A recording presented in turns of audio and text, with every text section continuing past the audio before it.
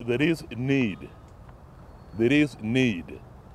for a consultative framework within the county that will promote mutual cooperation among leaders elected in the county.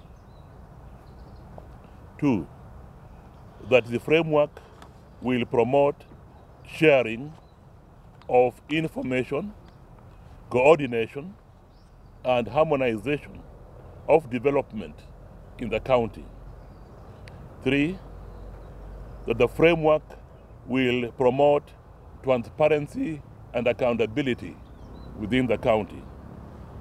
4, that the framework will promote public participation and the protection of minority and marginalized groups within the county. The leaders have agreed that consultations will continue in regard to the management structure of the framework. And in this regard, I can inform you that the legal committee will be conducting hearings on Tuesday and Thursday of next week. The other issue that we have discussed is on the issue of the strike by the members of the county assemblies across the country over pay. It is our position that the Salaries and Remuneration Committee chairperson, Mrs. Sarah Serem, needs to address this matter as a matter of extreme urgency, as a matter of national importance, so that it does not affect the operations in the county governments.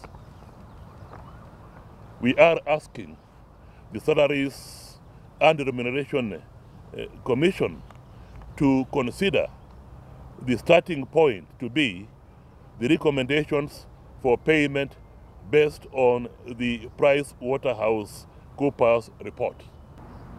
On the issue of who chairs, remember I said for us that is the most trivial and irrelevant matter. For us as senators, we don't care who chairs this forum. All what we know is that without coordination, you are going to have chaos of development in the counties. So this forum has now discussed, and this is the way it should be, and we have agreed unanimously, governors, senators, that there is need for a coordination forum. Whatever name will be given to that forum, whether board or forum, etc., that is ongoing.